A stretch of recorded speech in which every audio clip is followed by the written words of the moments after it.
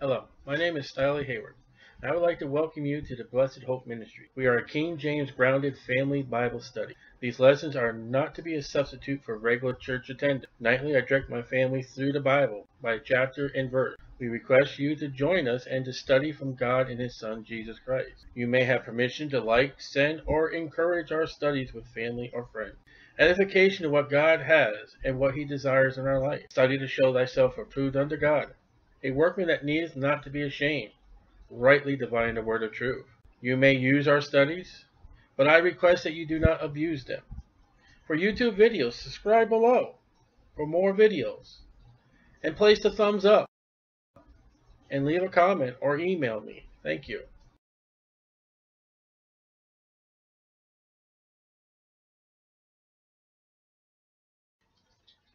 Exodus 38. And he made the altar of burnt offering. Now we're going to the entrance and working our way east to west. When we were in the tabernacle, the tent, we went from west to east, starting with the mercy seat. Offering of shittim wood. 5 cubits was the length thereof, and 5 cubits was the breadth thereof. It was 4 square, and 3 cubits the height thereof. We're going back to Exodus 27. He made the horns. Now this is where you would tie the animal up. You walk the animal there, you take the strap and tie him here. Thereof on the 4 corners of it. The horns thereof were of the same, and he overlaid them with brass. Judgment. No gold here. No silver. This burnt offering, the altar, represents hell and judgment. The wrath of God. And he made all the vessels of the altar, the pots. You want to think, here's the thing, pots. And shovels. And the basins. This would collect the blood. And the flesh hooks. And the fire pans. All the vessels thereof made he of brass. He made for the altar a brazen grate. This is that network under the compass thereof beneath unto the midst of it. And this altar is hollow. And inside that altar goes this grate. This grate is the same level as the table and as the mercy seat. 1.5 cubits, I believe. He cast 4 rings for the 4 ends of the great brass to be places for the stave. They don't have to be carried. You're not going to touch these things. He made the staves of shittim wood and overlaid them with brass. And he put the staves into the rings to the sides of the altar to bear it withal. And he made the altar hollow inside with boards. He made a laver of brass. And this is judgment. This laver has no measurements mentioned at all. Now the candlestick did not give us a weight, did not give us a height, length, and width. It gave us a talent. But of all the articles where they wash, this one has no size at all. Now when we get to Solomon's later on, he's going to tell us how much it held. Of the looking glasses, this would be the mirrors. Of the women assembling. So this here, for this brazen altar, you have the sacrifice of the women. And what they had for mirrors was they had brass, and it was polished so bright that it would act like a mirror. These women gave their looking glasses to God to make this brazen laver that will withhold water. And when you look in the water, what do you usually see? You're going to see a reflection. And when a Christian looks in that laver of brass, it's not to be baptized. It's to see yourself in the water in the looking glasses of these women to say who I am and what needs to be washed. 1 Corinthians 13:12.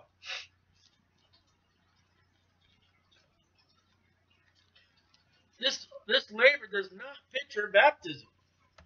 It never has. It never. You'll never see a priest jump in this thing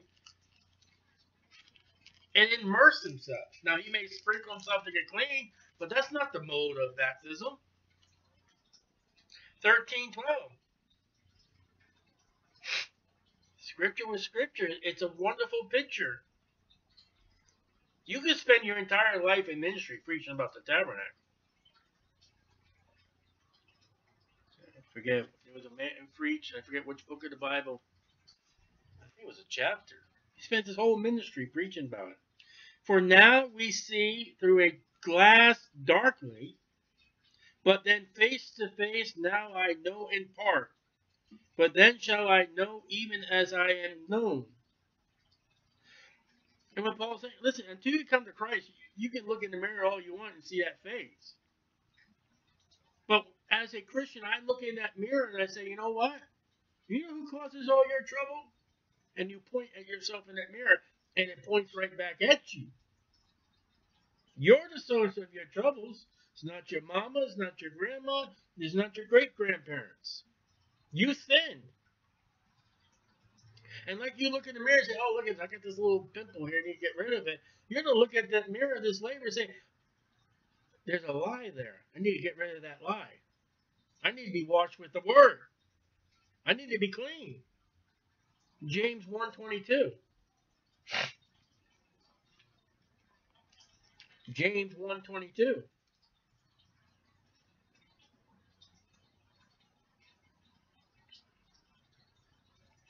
It says, but be ye doers of the word, and not hearers only, deceiving yourselves. Now what if that priest walked up there, that laver, that has the intention of washing? I don't need it.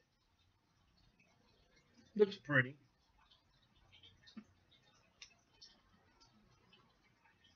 It's a mirror.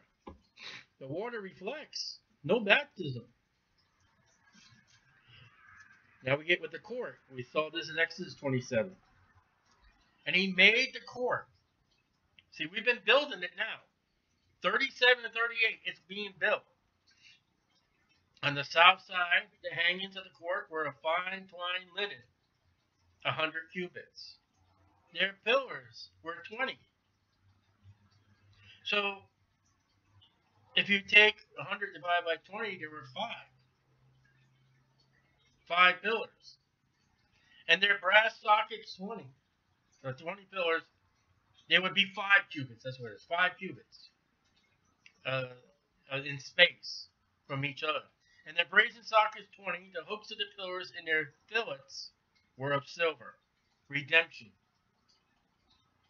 The gold, the silver, and the brass are all placed precisely in this tabernacle and man's relation to God. And for the north side, the hangings were 100 cubits, their pillars were 20, and their sockets of brass 20, the hooks of the pillars and their fillets of silver. And for the west side were hangings of 50 cubits, their pillars 10, so they would still be 5. The pillars would be 5 cubits space, their pillars 10, and the sockets, that's what would go into the ground. 10, the hooks of the pillars and the fillets of silver. And for the east side, eastward, 50 cubits. This would be the gate. The hangings on the one side of the gate were 15 cubits, and their pillars 3, and their sockets 3. On the other side of the court gate, on this hand and on that hand, were hangings of 15 cubits, their pillars 3, and their sockets 3. So you would turn the corner on the east side. They would churn in 15 cubits on this side, and they'll churn in on 15 cubits on that side, and stop. There'll be a doorway. And in that doorway, you'll have a veil. The hangings of court round about were fine twined linen. The sockets for the pillars were brass. Here's brass. This is where you come in. This is where they brought their offering. This is where they would judge themselves. I must bring a lamb. I must bring an ox. I must bring turtle doves. and hooks of the pillars in their fillets of silver, and the overlaying of the chapiters, that's the top, of silver. And all the pillars of the court were filled with silver. And the hanging for the gate of the court was needlework of blue and purple and scarlet and fine twined linen. This is what the people would walk up to. And the height in the breadth was 5 cubits, answerable to the hangings of the court. The same measurements, height, length. And the pillars were 4, and their sockets of brass 4, their hooks of silver. He said, why do you got brass and you got silver? Whatever touches that ground, brass, man came from dirt. That's brass. What's free flowing kind of in the air? Silver. And overlaying their chapiters and their fillets of silver. And all the pins of the tabernacle and of the court round about were of brass. Judgment. It's something that sticks. Now this is the sum of the tabernacle, even of the tabernacle of the testimony, as it was counted, according to the commandment of Moses, for the service of the Levites, by the hand of Ithamar, son to Aaron the priest. And Bezalel the son of Uri, the son of Hur, of the tribe of Judah, made all that the Lord commanded Moses. And with him was Aholiab, the son of Ashimach, of the tribe of Dan, an engraver. That's something we didn't learn before. This guy has already been in the job of engraving. And a cunning workman, and an embroiderer, that's doing things by needlecraft, in blue and purple and scarlet and fine linen. So I would assume that Aholiab was pointing to more the engravings and to the needlework. By that statement, I'm assuming. All the gold that was occupied for the work of all the work of the holy place, even the gold of the offering, was 29 talents and 730 shekels. So, try to raise again. And after the shekel of the sanctuary, it's a price. It's the weight of gold. And the silver of them that were numbered of the congregation was 100 talents, and 1,715 talents after the shekel of the sanctuary. So God is telling us how much gold, how much silver. If you don't think God is a record keeper, we read a couple chapters ago, hey, Moses, you got to stop it. We got too much. Tell him to stop giving. And God records what everybody has given. He records in the book of Numbers. You better believe God is counting how much paper money you're giving and how much metal coins you're giving. Better make sure that God's doing that of your life. The heavenly books of your name in heaven are being recorded. You better read the Bible. A bikah for every man, that is half a shekel, after the shekel of the sanctuary, for everyone that went to be numbered from 20 years old and upward, for 600,000 and 3,550 men, and they had to pay their price, redemption.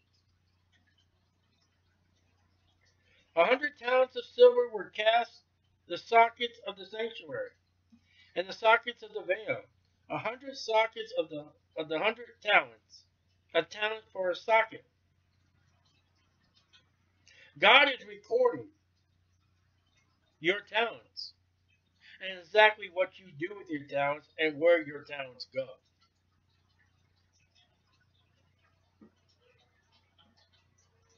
Again, silver represents redemption. And those silver sockets are recorded here are made by the redemption money of the children of Israel. That money they paid to be redeemed went into those sockets.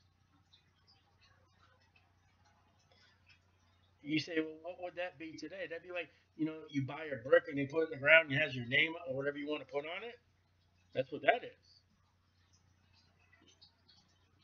Those sockets stand for the price of redemption that they paid to the Levites for service. And the brass. You see, gold, silver, sockets, brass, God records it all. The brass of the offering was 70 talents and 2,400 shekels. So there's your brass given in. And therewith he made the sockets to the door of the tabernacle of the congregation, and the brazen altar, and the brazen gate for it, and all the vessels of the altar. God not only records what you gave, he records what was done with it. Be advised, church leaders. Let me put this to the church leaders.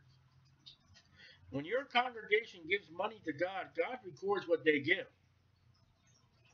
Whether it's a tithe, whether they give grudgingly, or they give cheerfully, whatever, God records your congregation giving money. And God records what you do with that money, whether it be for God or for the world. Every penny that you get into your church offering, God looks at that and he says, all right, for brass offering, there was 70 talents and 2,400 shekels. That's how much your congregation gave. Now, what'd you do with it? Therewith he made the sockets to the door of the tabernacle of the congregation, the brazen altar, the brazen gate for it, and all the vessels of the altar. You better give that money to God and not to the world. God will record it. And the sockets of the court round about, and the sockets of the court gate, and all the pins of the tabernacle, and all the pins of the court round about. Phew. The tabernacle is made. It's finished. Lord willing, next chapter, we're going to get into the clothes of the priest.